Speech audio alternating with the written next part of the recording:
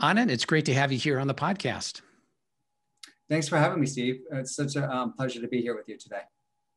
Yeah, well, we've got a great topic lined up here. We're going to be talking about compensation. And I know you and Fidelity have done a lot of work in this area over the years. It's a area that comes up frequently in conversations that I'm having when I'm working with advisors. And so I thought, well, let's do a show on compensation. So where I'd like to start is this idea of having a compensation philosophy. And what I mean by that is, as I've worked with advisors over the years, it seems like there's a couple schools of thought out there in terms of a philosophy when it comes to compensation.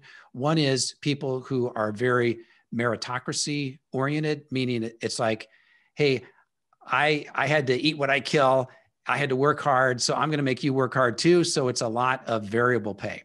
Then there's other people who might say, well, I am more collegial and I want to incent people to operate in a real team orientation. And so we're going to have high base compensation and maybe small variable because we don't want to discourage somebody from working with someone else in the organization because they may not get paid for that. So what have you seen in terms of how firms think about compensation from a philosophy standpoint? I think what is important to level set on is how does compensation fit into a broader strategy? And I think that a lot of firms focus immediately on jumping to either structure or jumping to the numbers without really thinking through what is their employee value proposition. And I think firms, and I'm sure many of the listeners on your show over the years, you've talked about, I'm sure, how do you develop your value proposition as you're thinking about what is unique about what your firm does to attract families, households, investors, right? And that's what every advisor focuses on as they practice their craft. I think where advisors don't spend enough time though is on what is their employee value proposition. And when I think about an employee value proposition, you can think about salary, benefits, all of that. It really is being table stakes in our industry. It's all things that if you only focus on that, you will likely have individuals and associates, advisors, staff, service staff, whoever in your organization, they'll be disengaged. They will leave for the next bigger paycheck, right? If that's all you focused on. And so one way we like to think about it is that what are you doing beyond that? So I'll give you some ideas of things that, that should be above that. So things such as career development. How are you thinking about a person's individual personal development? How are you thinking about mentorship? How are you thinking about the autonomy that somebody might have at your firm? Do they feel empowered to actually be able to make decisions? Other recognition programs or additional incentive programs. All of those things are important. And most importantly, if you really want to go from perhaps somebody that is only focused on the paycheck to a person who is actually become an evangelist, what I like to think about is that, do you have a person who actually has a sense of ownership? And do you find that individual actually has missional alignment? And what do I mean by missional alignment? They have a personal mission which actually aligns to your firm mission. And a great example of that, if I think about our industry, I don't know if that is always the case. I think that when we've done research at Fidelity, we've found that advisors get into the business and when we ask them, why did you get into the business? What gets you excited about waking up every day to do what you do? It's, I want to help people. And yet we don't talk about that enough. We don't talk about that is the core of what an advisor does. And that's a really, very noble profession in many ways. And yet we don't emphasize that. And I see that yet in other professions. I see that in teachers. I see that in social workers. I see that in nonprofits. And they have really strong personal and also firm or company or an entity, teachers especially, where there's that missional alignment. So I want to just make sure that before we dive into how we think about compensation, we really have to level set on what is your employee value proposition? And how does that fit in beyond just compensation and benefits? It should include those other things I described, especially that missional alignment. That said, when I think about all those, the way you laid out the question around structure and as one element of philosophy, I think what it starts out with is understanding what's important to you as a firm from a values perspective. That's where it starts. And I'll just give you a few things to think about, which then I think can play into then perhaps structure. So for instance, are things such as a sense of ownership important to you from a philosophy perspective? Is long-term thinking from an associate important to you? Is perhaps fair and transparent pay important to you? Is meritocracy important to you? Is teamwork important to you? Is how an employee perhaps leads themselves and leads others in the organization? Those are all things that you can then, if you start there, you can then structure the right compensation. Yeah. So in other words, it's not easy.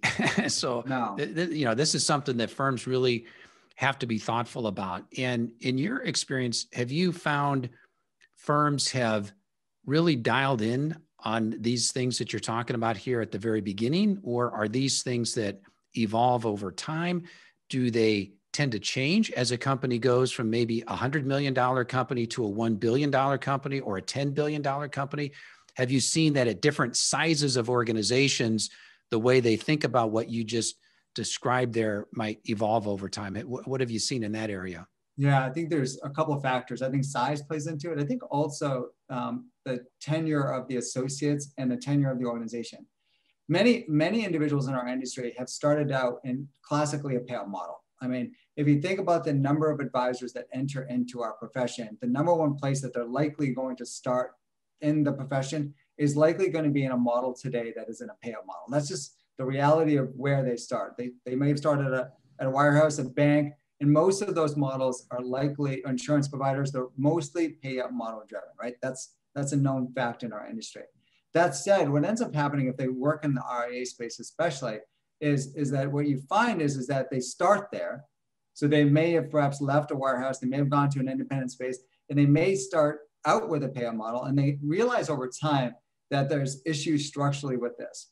There could be inequities between advisors where one advisor is who's an owner advisor is benefiting because somebody else is growing the firm, especially if they're an owner, right? It causes then another piece of tension is, well, we're starting to think about succession planning and how do we think about the next generation of ownership?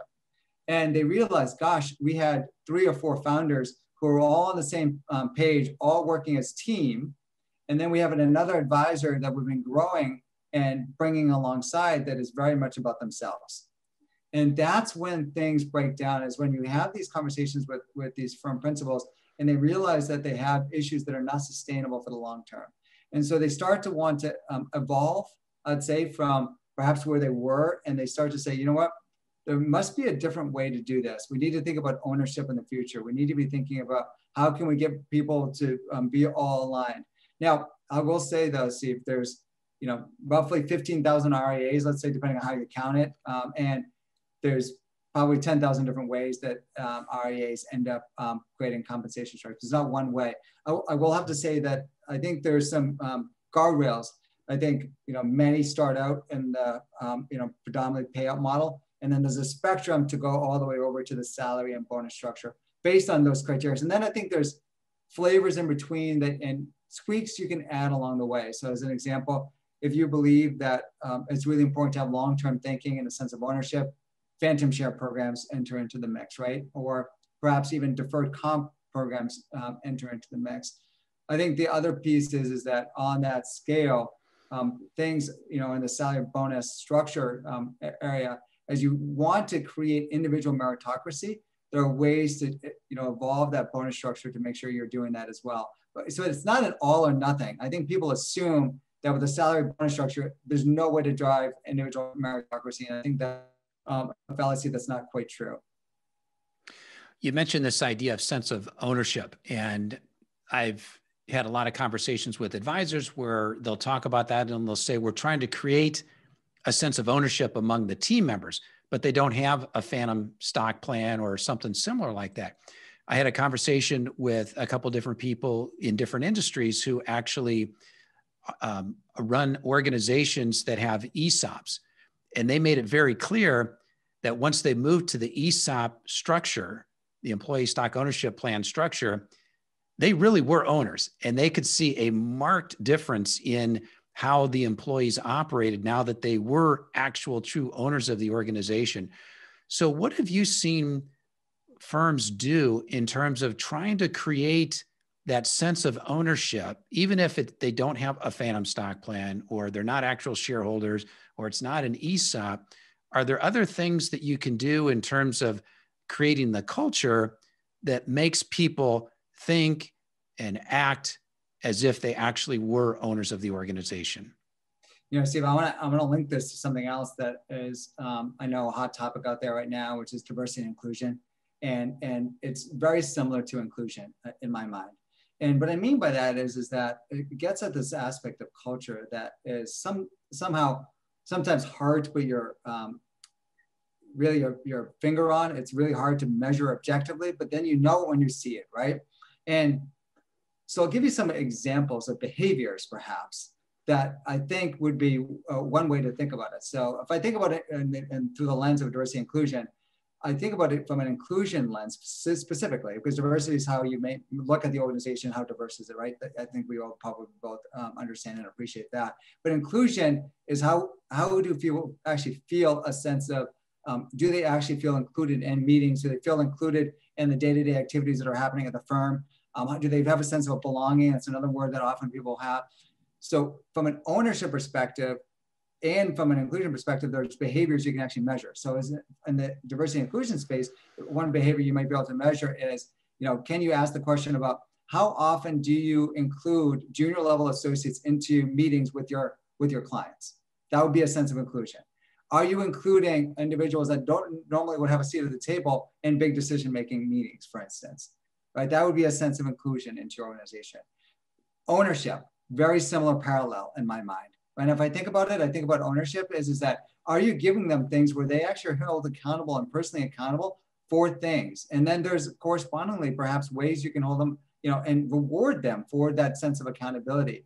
I think that a sense of ownership comes with, more than anything else, an aspect of autonomy, a sense of entrepreneurial spirit. All of those things are the things that I think about. And so, do you give them the latitude to be able to actually make decisions and actually drive change in the organization? That's what I think about when I think about ownership. And many firms, unfortunately, you know, perhaps don't. And do they create a culture that stifles an entrepreneurially spirited individual, as an example?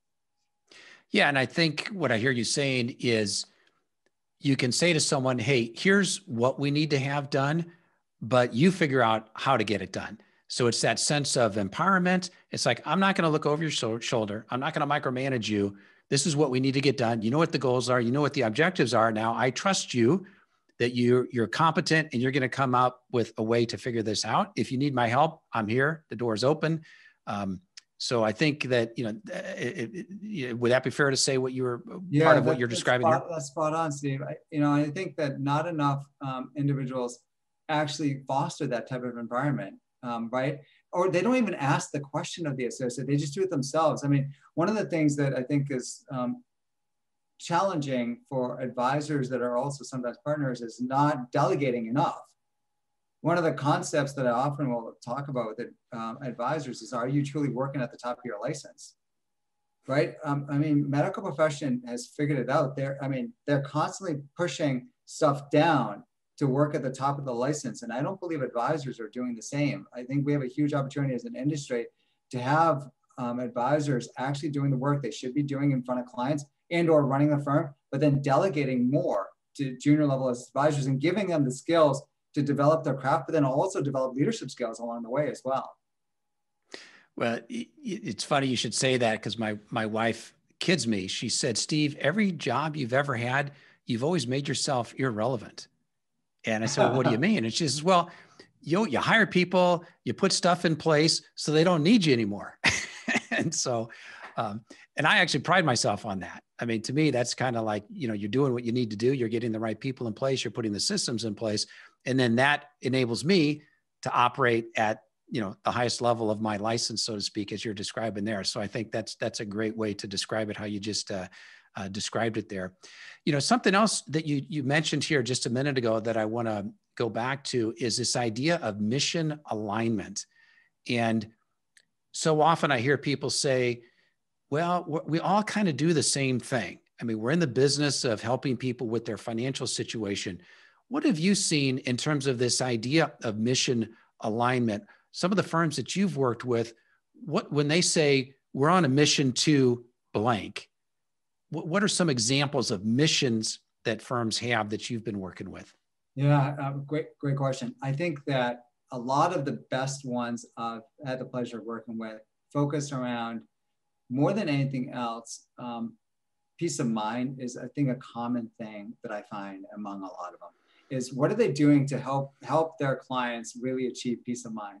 And that's very parallel with our concept of this idea of this advice value stack, which we've put forth, which is this idea that, you know, money management is at the base of the pyramid. Then you've got financial planning, and then, you know, more than anything else, and that financial planning is so critical, I think, you know, and we believe that that's table stakes as well, achieving and really achieving goals. The next level above that is really about peace of mind and fulfillment. And in order to get to peace of mind and fulfillment, as we think about this, think of it almost like a Maslow's hierarchy of need. The firms that are doing this really well are getting to that peace of mind and fulfillment. And the reason why I believe that there's a missional alignment is because they can see how they're actually changing, and see that you've talked about this, return on life, right? That idea of actually getting beyond just the finances, of actually helping people tangibly with life's complexities.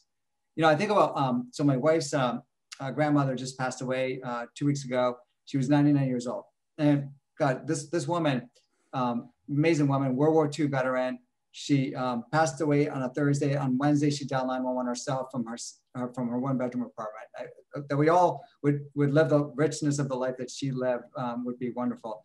And I think about all the stuff that has unfolded over the last 2 weeks, and from my wife's mother and her brother, the two of them as the next of kin, trying to deal with everything, the apartment, the complexities of figuring out all the banking and everything else, all the stuff that she left. And she did a really good job of preparing. She was very comfortable with where she was and ready for her death. She died well, as some might say.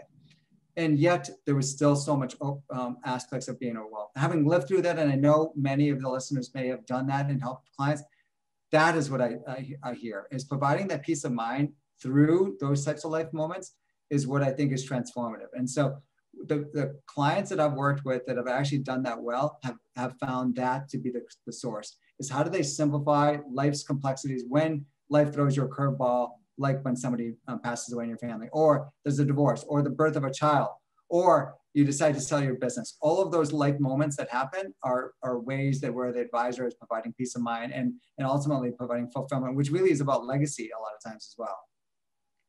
Yeah, and I think a lot of the advisors can get that satisfaction because they're working with the client deeply and having those meaningful conversations about that. How do you then take that to the rest of the organization, the rest of the people on the team?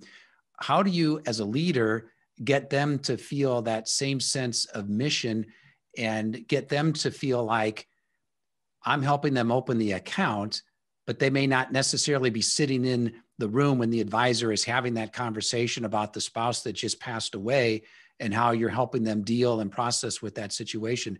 So as the leader, how do you create that feeling and that understanding of the mission so that me, if I'm at the lowest level of the organization, I can still feel it as intensely as the advisor, as the owner of the organization? I think you have to raise the transparency and awareness of it. I think it's sharing. So some of the best firms actually spend, once a month, literally sharing stories of how they've solved clients' problems. And I think it's in that sharing of actually understanding how did we solve those clients' problems, but also how did we get to it. I'll just give you another example. An investor calls into an advisor's office, and the investor calls in and is asking one of the individuals who's the service operations person for a wire transfer. And this doctor client is asking for a wire transfer of $50,000. And the service individual just asked, I'm just curious, what's the wire transfer for? And the doctor client shares, my computers on my office were just held ransom. And in that moment, the service operations person realized, I should probably likely ask a few more questions and likely bring on the advisor on the phone as well in that moment. And in that process, what the advisor was able to do in that moment was being able to help them not just with the wire transfer, right? Transactional in nature, what you just alluded to, right? That's their job. They got to get the wire transfer done immediately. But more importantly, help mitigate potentially another situation down the road by introducing them to a cyber fraud specialist, who can help them navigate and make sure, will I make sure I get all my data back? How do I make sure I put the right controls in place so that does not happen again? All of those things. Now, what could have happened if you think about the path that it went down, it could have went down the first path, which is I'll just handle the wire transfer and nothing else, transactional. In that situation, that individual, that service operations personnel is clearly not thinking beyond. They're not thinking about how to help this client more broadly, and not even thinking about asking a deeper question, right? So I think a lot of this is oftentimes getting your organization to think about how am I being just humbly curious about what's going on with my clients. And then I think, and that's a cultural aspect, right? That's a cultural change perhaps for some firms where all they're thinking about is transaction. But I think it can be achieved if you are sharing stories around what's important to us, and here's how we've helped clients, and here's how everyone across the organization has a responsibility to do that. It's not just me, the advisor, to ask tough questions. It's you, the service person, that's getting in a transactional thing, to ask it. Just inquisitive questions. Just be curious about their life and what's going on in their life. I do want to talk about at a granular level in terms of some of the compensation structures and how people are making variations between base comp versus variable comp and that. But before we get to that, I do want to talk about career paths. And so I know some firms have more formalized career paths in place, others don't. But tell me a little bit about how you think about career paths. Do you have to be a certain size of an organization before you really need to be thinking about career paths for your team, or how do you think about that? Yeah, what I think about when I think about career paths is I think of it as a jungle gym a little bit. And what I mean by that is I think people assume that it's just a ladder going up, and I think of it as you sometimes have to go across, up, down in your career. And the reason for that, I believe, is that most people don't, when they're in high school, don't decide I want to become a financial advisor when I go to college. Most don't. And I have a lot of respect and a lot of support for the College for Financial Planning's degree programs. I think they're really important. The CFP programs, degree programs are really important to our industry. Yet they only fill some part of it. And I think that the reality of it is that many in our industry are career changers. And it's expected that on average, individuals will have likely somewhere around 7, Bureau labor statistics, depending on which data you see, shows about 7 careers over a person's lifetime. And roughly 15 job changes. That can be lots of different ways you can calculate that. But if that's true, and I'm evidence of that, I've had 6 different careers. This has been my longest for the last 10 years. And if that's true, then the reality of it is that you don't know you want to become a financial advisor, even when you first start with a firm. And you may have a lot of twists and turns along the way. So the first acknowledgement is that it is a jungle gym, and even just getting to perhaps the first rung of the jungle gym, the first step on the jungle gym might even be a little bit of a sideways path.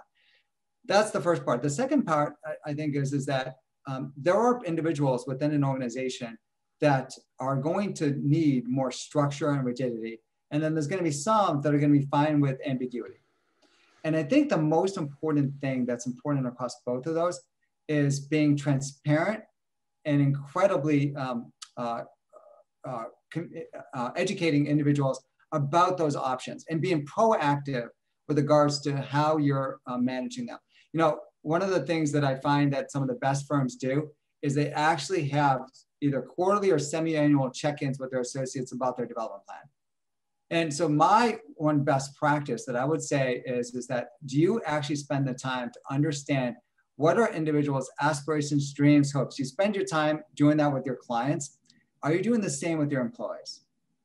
And I don't think most spend the time, like intentionally, actually saying, let's carve out an hour, once a quarter, or even twice a year, maybe even at a minimum once a year, 1 hour to sit down and just talk about what you want. And in doing that, actually develop, all right, so here's what you've done. Here's what you'd like to do.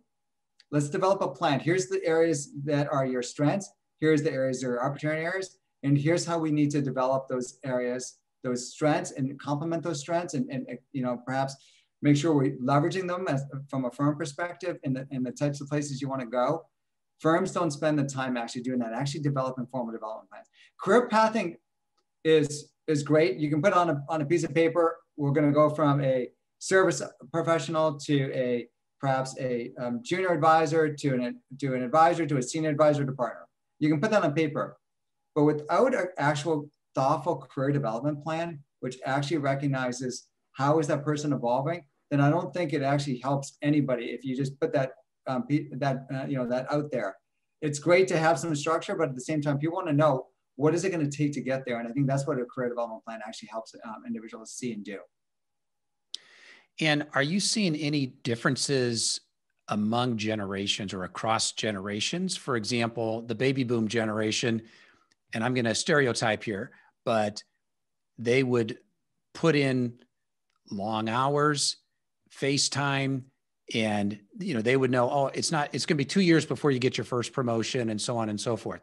Now, let's fast forward to maybe Gen Z or the millennials, where there's a stereotype out there, I think, that they want to move up faster. They move jobs quicker. So is there anything that we should be keeping in mind as we're thinking about the generational differences? And we've got 4 generations in the workplace these days, which complicates things as well. So any thoughts that you have in terms of generational differences that we should think about in terms of either career paths or compensation or any of these other issues related here? Well, first off, this year, Gen Y turns 40. So people are, first off, I think people say the millennials are young. Yes, they're young, but they're also, they're in the middle of their careers for many of them. And so that's I want to make sure that we state that fact. The other piece is that I think there's a lot of misconceptions about the generational differences, and I don't think it's necessarily proven out yet. I think it's early. I think there's nuanced differences. Yes, I hear from some that call the millennial generation the umbrella parent, all sorts of things, parachute parent generation, among others, and therefore, as a result, these things must be true. I think that it really depends on an individual basis. And even just as an example, if you think of the baby boomers, right? Let's take them back to the 1960s. How were they behaving and how were they acting in the 1960s? Where were they at that? Where were they at that life stage? Are we seeing the same among a incredibly engaged, motivated population on certain topics, social causes especially? You better believe it. Especially on some of the younger Gen Y, millennials, and Gen Z, we are. And so, I think about a lot of transformation that's happening because that generation is standing up and stepping into things, not going away from the work. But let me be clear. Do they want missional alignment? You better believe it. Do you think baby boomers did back in the 60s? I bet they did as well. I wasn't there to understand it, but from everything I read, I think there was missional alignment as well back then, for sure. And so I think that there's actually a lot of parallels. I just don't think the story's played out yet. I think we just have to wait long enough for the story to play out. This is my personal belief. And I think the data is going to be interesting to watch over time and to see how do the generations move and change and adapt. Now, we do see from an investor perspective, for sure, differences in what they value from advice, which I'm sure we could talk about that for a while, but they definitely value the Gen X, Y, Z generations value things differently. They manage the management of money. They value less than they do, things of the peace of mind and fulfillment, for sure. Yeah. And the whole idea of the different generations, I mean, we could talk for hours about that, but I think it is important and relevant to the conversation here. And just like the point that you were making about how, if you look at the baby boomers and what were they doing when they were in their 20s? Well, if the baby boomers started in 1946, in their 20s is like the mid 60s, early 70s is kind of the peak of them. Well, what was happening back then? Well, we had the hippies, we had, war protests, so we had a lot of social stuff that was going on, just like we have a lot of social stuff going on here. So if you look at each generation, what were they doing at a particular age and compare that to the current generation, at that age, what are the differences? What are the similarities? And I think the point you're making, and I agree, is that often we're going to see there's a lot of similarities for different generations at that stage. Now, with that said, there's also differences, because if you look at what's happening today with technology and social media and the impact that that's had on society relative to when the baby boomers in the 60s were in their 20s and when they were growing up in the 50s and didn't have social media, it's a whole different ball game. So it's not definitely, it's not an apples to apples comparison. So we have to keep that stuff in mind too. So, I find that stuff, very, very fascinating, and it makes a leader's job more complicated because you have to understand these variables. And I think I'm kind of in an interesting position because I'm a young baby boomer and I've got 3 kids, 2 of whom are definitely millennials. And the third one, who might technically be a millennial, but probably identifies closer to a Gen Z. So it's been interesting to see their perspective and things that I've been able to introduce to them, even as the old guy here, so to speak. So it's been a lot of fun to be able to see how that's moved through by having the kids and how they're working in the workplace these days and how they think about social issues. So anyway, we're kind of getting a little bit off the topic here of compensation and staffing, but I think that's an important piece to keep in mind, is that and actually this leads to another issue, since we're kind of talking about this idea of social things. I've just seen here in the last few months, a couple companies that I think a lot of people would recognize. One of them is Coinbase. They did their public listing here not long ago. But Brian Armstrong, the co-founder of the company, I think it was last year, he came out and basically said, hey, there's no politics here at the office. We're shutting down the Slack channels or whatever, to keep your politics at home. And then I just saw here recently that another company out of Chicago called Basecamp, they basically came out with the same thing and said, you're not going to talk about politics here. We're no longer a paternalistic organization. We're no longer going to support and subsidize you having a gym membership and serving organic food or whatever. He said, we're just not going to make those statements anymore. So in that area, what are you seeing firms do? Are they starting to be more accepting of bringing social things into the office or making social statements as a company? We've seen a lot of Fortune 500 companies that have been very active in taking strong stands on particular issues. Is that something you're starting to see in the advisory community? Yeah, I have. And let me connect it to, so I think for sure, as it relates to especially diversity and inclusion, I think over the last year, we've seen several of our clients that have been forthright with regards to, statements on their website, publicly coming out and being very clear about what their values are. This is the values, I think, at the heart of it is that they want to, I think many of them want to stand what they believe is on the right side of history around their values. And so when they say they have a safe and respectful workplace, then that means X, Y, and Z.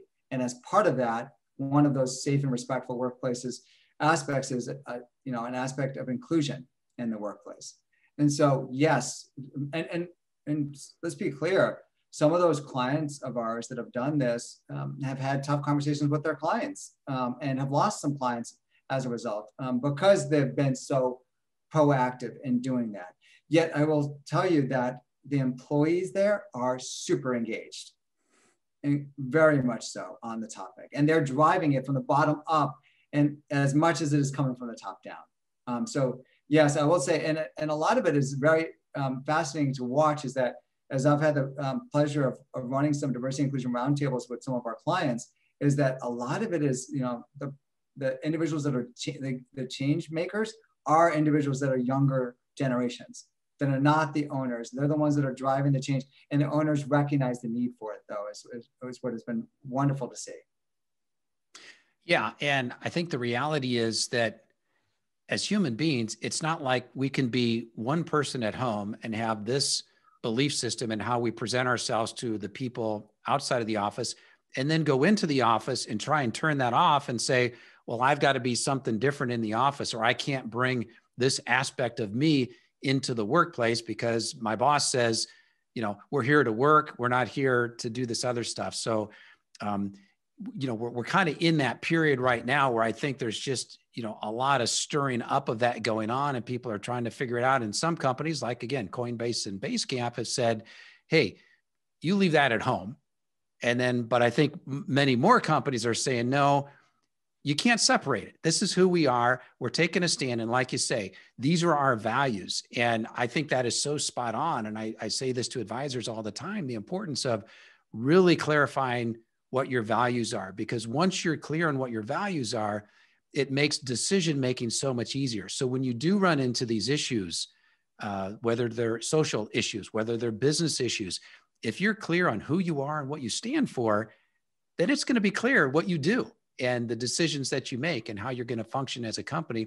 And you also touched on this idea of the mission alignment, that when you're clear on who you are and those values, the mission becomes clear. And that attracts the people to you that are aligned with that mission. And it repels the people who aren't, because you're not going to be the right fit for everybody. Because if everyone's like, oh yeah, this is great, then you probably don't stand for anything, because you're not gonna, because we all have different belief systems. But anyway, yeah. So I think and to that point, Steve, sorry to interrupt. As I'll be clear, that one firm who stood up and had a client that didn't like their message, we're fine with it.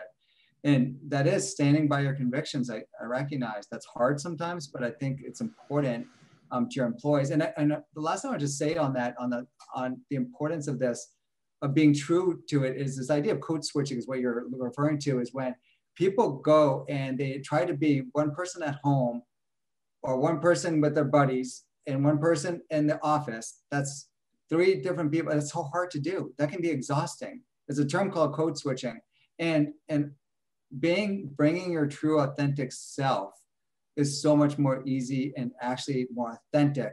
And that's what I think most employers want, is they want an employee to be their true authentic self and bring their whole self to work, so that they actually are willing to do that and serve their clients as a result in an authentic way.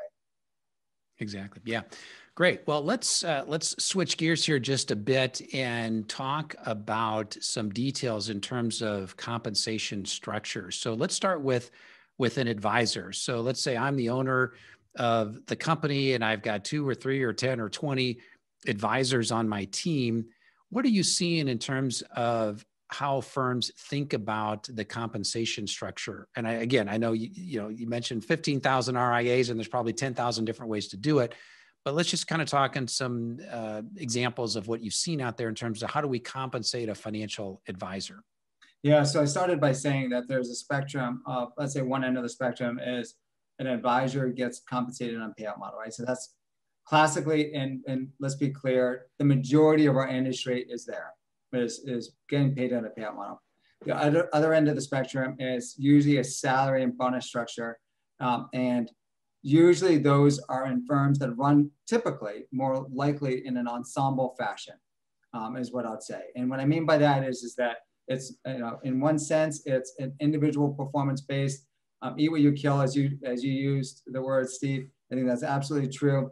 And the other one, it's more about the team and serving a client in a team structure, and very much, it could be even specialist structure, as some has said, especially lately, is serving them in a very complementary way around a team with a very specialist structure. It could be another way of thinking about it. And along that spectrum, you have ways. So let me just talk about some of the bonus elements that you can use to then drive meritocracy, right? So if you have a salary and bonus structure, you can put in bonus structures in place and bonus pools that are governed by different factors at the firm. So you could have, for instance, firm level performance drives a part of the bonus pool, right? That could drive the overall component of the bonus pool. How does the firm do?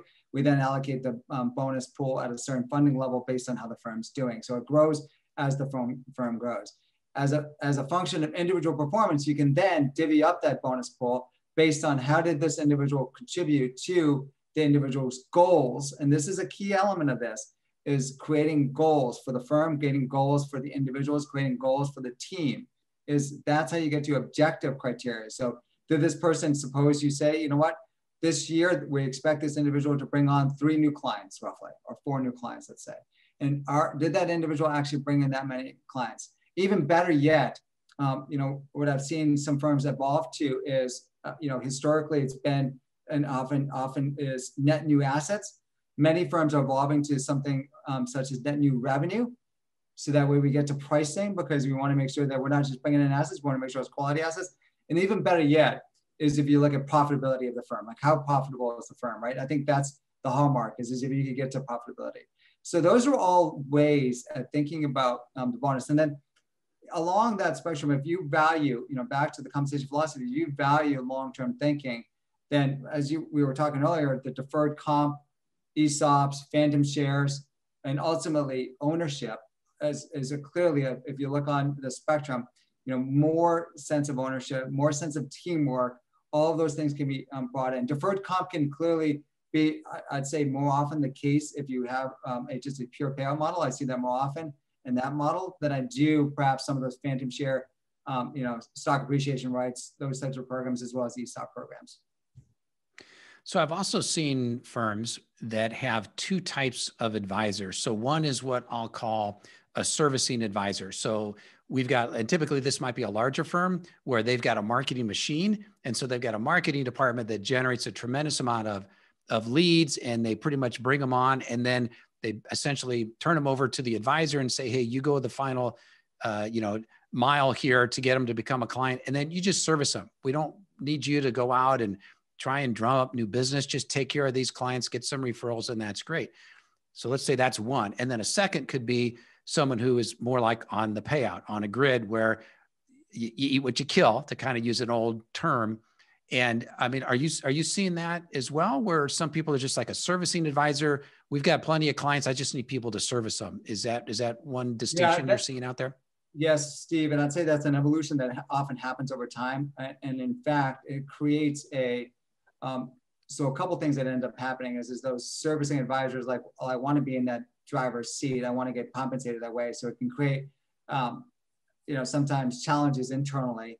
And I hate to say it, but some of those people are just feel entitled, and it can create a sense of entitlement. Oh, I want what that other person has. So that's one watch out for firms when they're dealing with that. The other thing I'll share with you is that when you have salary structures that are different across the organization, that can in general just raise lots of questions when you don't have fair and transparent approaches. And so I think that is a big part of this is that how do you make sure that people all feel that they're all rowing the same way and we're all being compensated? One firm did this, did a really interesting idea, which is they took their associates and in essence said, you know what, we're going to split the compensation for a client. For 50% of it is going to go from a payout perspective to the associate that brought in the individual family. And 50% is going to go to the servicing advisor. And they cap each advisor at a certain amount of clients. So let's say they cap any advisor, say at hypothetically 80 clients. And so if you happen to perhaps drive referral growth or you happen to bring on a new client, you're not allowed to take it if you're at your capacity, but you will still get an annuity until you retire, actually even beyond retirement. They've actually built it out such that it's a retirement plan in essence for that firm. So it's a very creative way, and all associates, so even the service, and so that's an interesting creative solution around what you just described, but it's transparent across the entire firm. If you are hypothetically in the service and operational part of the business, and you're not compensated away, if you bring in a referral, you're compensated just like an advisor would be if you were to bring in a referral, and you get that same annuity stream. So that's another thing that's really important as we think about our profession is that how are we creating fairness, transparency, and meritocracy across the entire organization, not just for advisors, but other service and operations for growth in the business. And that's one way that firms have done that. So you've mentioned the word transparency a few times here. Have you seen firms go so far as to publicly make people's compensation available? No. I mean, that would kind of be the ultimate. So you're not seeing any of that. No, structure for sure. And I think that the other piece is that understanding the structure based off of the type of position, that for sure, but not like, Steve, what you make versus what I make. No, not that level of transparency. I think people can ascertain this is the range that somebody likely makes, but at the same time, it's more structure. Okay. So let's talk about staff members, so non-advisors in the organization, what are you seeing as some of the more common ways that they're compensated these days?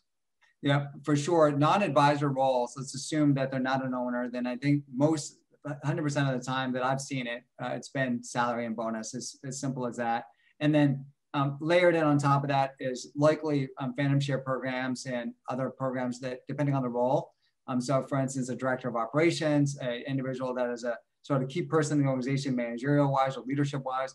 As organizations get bigger, as you can imagine, there's other additional programs on top of that. But for the most part, I'd say that's fair to say salary and bonus. And I think the bonus, it's fair to say also that bonus, the percentage of bonus eligibility starts low. So a higher percentage of sort of fixed salary versus variable comp as you start in the organization, and that variable comp grows as a percentage of your total comp over time as you stay with the organization, as you grow, and as you take on more elevated roles. So I think those are what we see in general, is that it might start at say 5% of eligibility, and you might go up to 20% over time, as an example. So a couple of things there. So one is the mix between base versus variable comp. So here you just said maybe you start at 5%, maybe it goes up to 20%. So I've seen where, and it makes sense. I mean, the higher up in the organization you are, if you go from a, service associate to a, service manager to a marketing manager to maybe a VP of operations, then your base goes up, but then the percentage of your comp that comes from variable increases as well. So you have more risk. Are you seeing that as well? And what might be some specific numbers that you might see? And are there any turning points where if someone is like at 100,000 a base, typically they might have a 20% bonus opportunity? Is it typically based on the title that they have, or would it be more based on their base compensation level would determine what percent would then become variable? Yeah, I think so we do have data on this, and predominantly it focuses on title drives then and it's really based off of what you find in the market, right? The competitive marketplace. And so when you think about it is you're trying to get to a total compensation package that is going to be fair and competitive relative to how might it look across the marketplace. That's usually the barometer. And so when you get to that total number and then you adjust for geography, which has some impact, as you can imagine, then it comes out to, all right, so if I need to hire a director of operations and my target comp needs to be around 130, and I want to start out with a base comp of 100, then it makes sense that my bonus is, ends up being netting around, target bonus, let's be clear, is around $30,000. And so, yes, I think that you'll find that it's more a function of the title and role of the person versus even something as generic as tenure. Is what I would say. Is title is the determinant, and the reason why is because, again, competitive market would drive that. Okay, so I know Fidelity, you guys have some reports on that. So is that stuff that's publicly available to people listening to this, that they can get access to some of your studies that you've done on that? Yeah, absolutely. So if you can go to our website at i.fidelity.com. And we do have some thought leadership and content on our website. You can also reach out to your Fidelity associate, and we'd be happy to follow up with you and see how we can help you with our compensation data, as well as helping with you thinking about any of the talent topics we talked about, or client experience, even topics we talked about today. Okay, so let's continue with this example that you just gave. So you've got a position. What was it? What level did you call it that you said was 130,000? Yeah, Director of operations. Okay. Yeah. So let's say we've got a director of operations. We've got a targeted total comp, cash comp of 130,000. 100,000 is base salary. 30,000 is bonus. Now, here's the tricky part. What do we base that 30,000 of bonus on? So some of it's going to be part individual performance. Some of it's probably going to be part company performance. What are you seeing is typically the mix between that? What are some of the actual variables within, say, company? And I mean, you've touched a little bit on this, but just kind of concrete, what are the mix between individual versus company performance, and then some of the specifics that those are measured against? We unfortunately don't have great data around what that breakdown is percentage-wise, but let me talk in generalities around what we see with regards to the types of things that are components of those contributions. So firm performance, The team performance is another component. So sometimes there could be individuals that are on a team. So if this is a team of, say, all ops professionals, right? There could be a team allocation based on how did the operations team do as a totality versus other teams in the entity. There can be a individual component, as you described. There could also be components within the individual one around what are their actual goals. And so, for instance, if you had a goal of, as a director of operations, quality goals, right? That could be an indication like how often do we have, things that were processed on time. There could be an aspect of perhaps, how many, how quickly you process things that year. There could be sort of quality as well as speed or efficiency. There could be project-based reward and recognition programs as well. Like, so did we deliver the following CRM implementation? Because clearly director of operations would have that kind of influence. Do we onboard a new vendor? All those things. So all those things can be project-based that could go into their goals. At the heart of it is, when I think about what bonus is driven by, is getting to both objective and subjective goals, especially for staff level roles.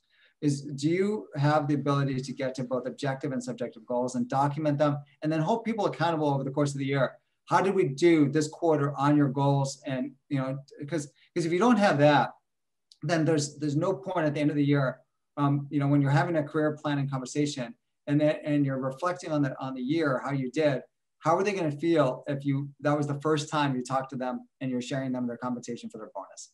So one of the things that we encourage is that throughout the course of the year is to reflect on how the goals are. And the other thing I'll just mention is to always separate career development discussions from compensation discussions. The two should be separate. Oftentimes, and I can still remember in my past, where the two were linked. And what ends up happening is that you always forget about the career development piece and you just look at the number. And if you did well, then that's less important, both to the manager and to the associate. And so by separating them, even by 3 or 4 weeks, having career development conversations separately, here's how you did against your goals, here's how your performance was, and here's where you're going, or here's where you'd like to go, versus here's what your compensation, your number is really critical and vital. And then you can use that as a barometer for, all right, we'll reflect back on that goals conversation we had and how you did.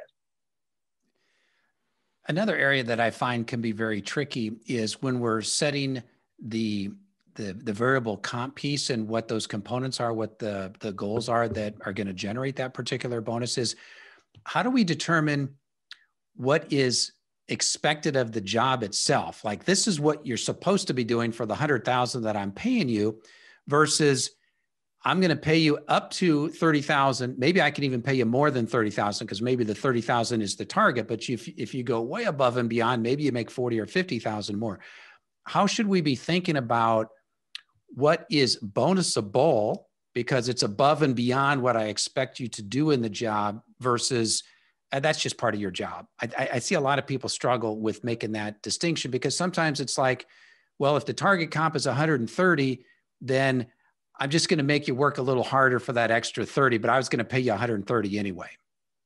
Yeah, I'm thankful that you asked that question, Steve, because I think that's right. You almost have to say that if they hit, one way that I've seen firms do it is to say, all right, so if you achieve all of your goals, then that's hitting 130. That's what it is. And if you don't achieve your goals, then it's going to be less than that. So let's take an advisor role, because this is going to be an easy one for us all to visually, I think, be able to understand. So if you had an advisor that at the end of the year, you expect them to bring on 4 new clients, that's the goal. And that translates into, say, roughly $50,000 worth of net revenue to the firm, okay? So you expect that as a result of that this individual is going to be eligible for, say, an extra, say, $25,000 worth of bonus. That's going to be their bonus for this year, okay? Based off of that goal. So by doing that, then what happens if that individual delivers, say, 6 new and they deliver 75? Well, then ideally they should be getting more than that, right? They should be getting not $25,000, maybe it's $30,000, maybe it's $35,000.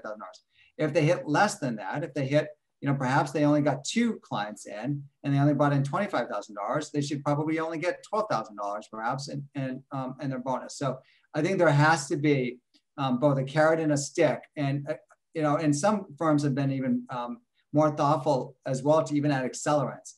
So if, for instance, let's say that your goal is 4 and you say, you know what, you brought in 6, that's great. we'll give you extra, but if you bring in 10, we're going to accelerate even more.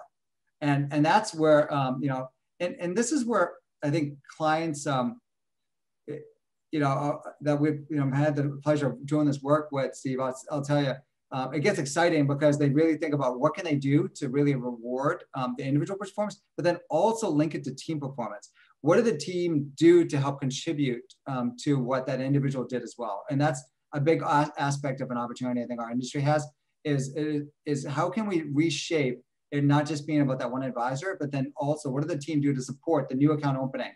All the conversations that happen, because an advisor may have used a paraplanner. How did that paraplanner help as part of closing the business? There was oftentimes our business is a team business, and we don't necessarily always recognize that when it comes to compensation.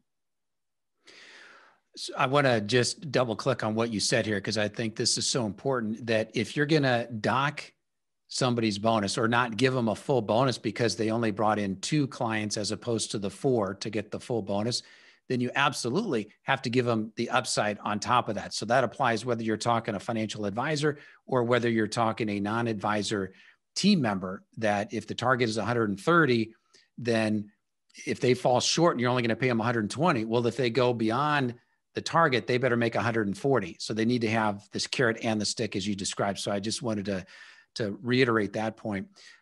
Another question related to the bonus is a lot of advisors give discretionary bonuses around the end of the year, or maybe they do it mid-year and they do it around the end of the year.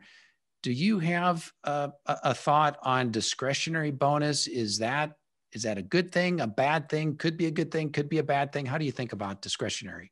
Yeah, you know what I think about? I think about National Lampoon's Christmas Vacation. And I think about, do I think I'm Clark Griswold and I'm expecting a bonus that's going to end up being year after year what I'm hoping to save for my pool? That's what I'm thinking about. And I'm hoping it's not the Jelly of the Month Club.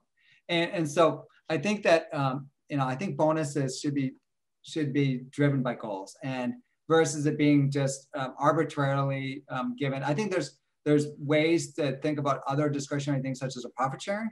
I think that is absolutely discretionary. Profit sharing is different though, and I think you can structurally communicate that to associates. I think people might treat it the same way as Clark Griswold did in National Lampoon's Christmas Vacation, but at the same time, I think there's a way to position it differently.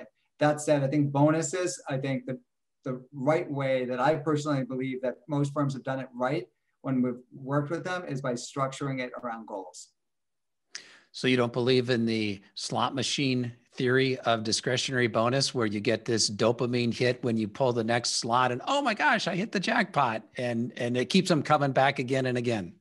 Well, and again, this gets back to, you know, where I started the conversation too, Steve. I'm being a little facetious with that. Yeah, of course. You know, at the end of the day, I mean, that's right. And it also comes back to where I started the conversation. Like, how are you fitting this into your employee value proposition? Right? I mean, is this like the end all be all, or is it really the employee value proposition that you want to put your hat on? Is this really mission alignment? It's focused around mentoring and career development, so on and so forth. I think those are the things that I would encourage firms to be focused on, versus just this aspect of, you know, as you put it, you know, perhaps this little this big pot of gold that you're hoping that they feel rewarded for. Yeah, and I also find that if you have a team member who is complaining about their pay, then you've got a much bigger problem, because, you know, a lot of the studies will show that in well-run organizations, pay is not the number one thing that employees are concerned about. It's a lot of the other things, and pay only rises up to the top if they're unhappy with all the other non-compensation related issues. So again, people are complaining about pay, then you got bigger problems in the organization that you have to address. So along those lines, what are some of the most desired non-cash benefits? So here, for example, flexibility on working from home. You know, what we've seen here in 2020, here in 2021, pretty much everybody was working from home. I've seen some firms say, got to come back into the office. Other firms we're going to have a hybrid approach. What are you seeing maybe with that in particular? And then in general, what are some of the most desired non-cash benefits that you're seeing firms offer? So let me talk as it relates to the current environment. And I think it's fair to say that it's wait and see for many firms, especially in urban centers. Many of our clients have run many roundtables over the last year with our clients. It's wait and see in many of the urban areas, especially in places where there's high rises and they're considering, it's a wait and see based on variance and a lot of other factors. I think there's a lot of hope that by this fall, I think, firms are hoping they can get their employees back in at some measured pace, but it's a wait and see a lot of places. And in some cases, it's, they've been in, some more non-urban places, rural places, they've been in the office the entire time, or, they've figured it out because they have more space. There's a lot of reasons for why they may have been able to be in the office. And it might be in shifts, like 1 week, one percentage of the firm is there, and one week, another percentage of the firm. And in many cases, I think for sure the last year has accentuated the need for other benefits that weren't on the table. And so let me talk about, perhaps a couple of things that I think are a great place to start. So the first is as an employer is to take credit for what you are giving your associates. So many times, if you think about all these other benefits, many don't take credit for it via like what we would refer to as a total pay and benefit statement, which we have a sample for. If you want to reach out to us, we're happy to provide that. But a total pay and benefit statement really illustrates not just, compensation, which, and including things like Social Security taxes, so on and so forth, but also thinking about things like 401k, I assume you have a match of some sort, perhaps, vacation time, perhaps training that you're, allowing associates if they're pursuing their CFP or whatever have you. All of those things are sort of, table stakes. Paternity leave is another good one. All those things are things that you're paying for more than likely. And those are table stakes. Let me be clear about table stake benefits. All the ones I just described are probably likely what I would say would be table stakes. That's 401k, training, paternity, maternity, vacation, all of that. When I think about the current environment and what it sort of now has put on top of that, actually, before I go there, let me talk about some additional benefits that I think some firms, as they grow larger, will likely feel the pressure to offer. Insurance is probably top of mind. Not all firms, when they're small, often will offer insurance, but I think that is one that often. Another one might be philanthropic match, some sort of a gift match of some sort. Another one might be paying for cell phones or technology. That's another one. Those are all sort of added ones that we often see. In this environment, given the last year, I think things where we've seen where the biggest growth has been in is setting up the office at home. So paying for individuals to be able to manage that, being able to offer flexible work schedules because you're having to deal with kids at home and don't have daycare options. Having to actually adopt a different leave policies because having to have flexibility, because you perhaps had a nanny and your nanny got sick and you have to deal with that in a minute's notice, or your kids suddenly they just shut down the school and you're counted on them going to school, and now because of COVID, the kids are now fully virtual. All of that happened. And I'd say the last thing, in addition to all the dealing with kids, and I have firsthand knowledge of that as a parent of 13-year-old twins, I will say that the other end of the spectrum is just as important, which is dealing with aging parents. And many of our clients have talked about the importance of that, as have we as Fidelity associates. I'll share that, that's a whole big part that, I think exploded this past year, of awareness of making sure you're providing access for employees to be able to take care of aging parents as well. Well, Anand, this has been great. As we wrap up here, is there anything else that you want to share that we haven't talked about yet? I think that the one thing I'll just share that I encourage firms to really think about is that, this topic of compensation is so important to so many firms, yet not often enough do you take a step back to actually look at how does this fit into a broader talent strategy. So if I can offer one piece of counsel to firms, is really take that step back.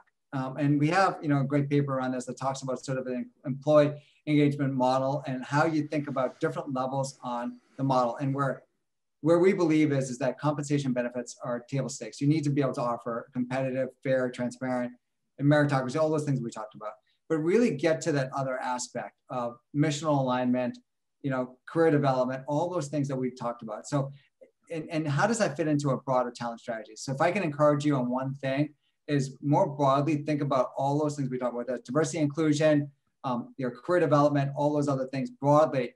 Compensation is one element to drive ultimately evangelists in your organization versus people that are going to be just disengaged and only focused on compensation. But Steve, thank you for the opportunity to just talk about this topic that, as you know, that we're passionate about, and I know you're passionate about as well. Yeah, well, this has been fantastic. Great advice and guidance here. And again, why don't you give the address again if folks want to either reach out to you or get some more information about Fidelity? Yep, absolutely. I.fidelity.com is the website where you can find more information, our thought leadership at Fidelity, but then also feel free to try to connect to your Fidelity representative, and we'd be happy to help you with any of the topics we discussed today. Thanks for your time. Yeah, well, great. Well, we'll have some show notes here at stevesandusky.com as well. So appreciate you taking time here to be on the show. It was fantastic. It was a pleasure. Thanks so much, Steve, for the opportunity.